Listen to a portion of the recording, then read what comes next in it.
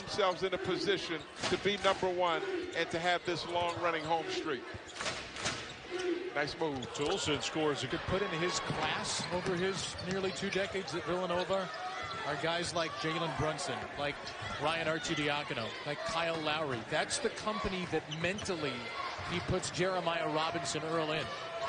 Made the extra pass here. Samuels to Bay to Gillespie. What's going on, everyone? Welcome to episode 3 of Inside the Film Room. We're going to take a look at attacking from the perimeter and getting into a post-up as a guard. So if you're a guard that has the ability to utilize your body, whether it's a mismatch situation or you need to counter instead of changing speed or changing direction, it's a great option to have, especially if you have space on one side of the floor. So you're going to see Jake Toulson here for BYU. He's going to try to attack off the perimeter here, and he's got this whole side, the whole left side to play with. So he tries to attack baseline. Defense cuts him off. They do a good job with the foot fight to contain the basketball. So in these situations, you do have the option to change speed, right, or change direction and try to create a new angle for yourself. But Toulson here, he decides to get into this post-up. So he spins into the post-up, protects the ball with the outside hand, and again, utilizes his body, creates this contact with the bump, right, trying to get to the middle of the floor. So his options now out of the post-up would be to drop back to the baseline or play and try to get to a shot here to the middle of the floor. Or his last option is if a defender tries to commit a help defender, he's got kickouts. So you can see his 4 teammates, they space the floor, right, especially on the weak side here with number 4 and number 2 in the corner. Right, they're ready to receive that kick out if their defenders try to help, right, and pull into the basketball. But since BYU is generally a good outside perimeter shooting team, these defenders stay attached, which allows Toulson now to, again, play with good pace out of the post up. He has space to play with, right, and he's able to utilize this as more of an isolation situation where he can get to a go-to with the jump hook, where he's able to finish and be under control. So again, having that space to be able to get into the post up, he has time to read, right, and then he's able to play under control, right, again, utilizing his body and then playing through the contact to get to a finish. So again, in a situation where you may have a mismatch, or even if you don't have the mismatch, right, it's another great option to have to try to create a play for yourself with that space, right, other than the options of changing speeds with a move or changing direction.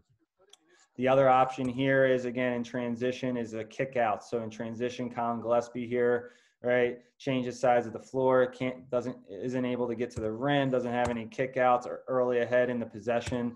So now he has this space on the right side of the floor, gets into his post up, and again, he doesn't have the mismatch here, but he's able to utilize his body, right, and create contact. If you ever see him play, right, he does a great job of that. So again, now he's just able to play with pace. He's got his teammates here on the perimeter moving, right? They're trying to get to spots where, you know, if the defense commits, he can kick out to them. You get this back cut here from 24.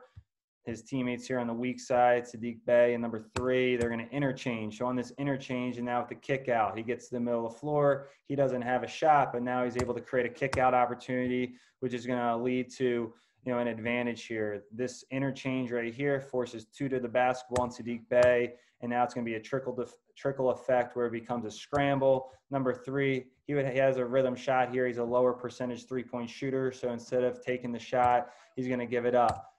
Colin Gillespie, he was in the, you know, here with the post up, he was in the middle of the floor, and you should always have, you know, be telling your players you get in and you get out. So if you get into the middle of the paint or get towards the rim and then you kick out, immediately respace the floor. So he respaces, steps into his catch, right, he's ready to shoot, forces number 2 to chase, plays off 2 in a crowd. You get all 5 defenders now to collapse the paint, and this is where the scramble happens. You just get good ball movement, player movement. You know, you get the lift from Sadiq Bey again on this kick out here from 23. He lifts, allows for Colin Gillespie to respace to the corner. You get the one more, and you get the rhythm shot. So again, there's options out of the post up where you're able to finish around the rim if you have that space, and, you know, you have more of that one-on-one And then there's also those kick out opportunities, right? If you get into, into the middle floor, it's crowded, right? And you want to, you're not comfortable making a play, you're able to kick out. And now that can obviously lead to either a rhythm shot, or it can lead to a ball reversal or a breakdown in your offense. So again, another great option to have if, your defender initially cuts you off, right? Or if you come down in transition, you have space, just being able to get into a post up and then be able to create a play for yourself or for your team.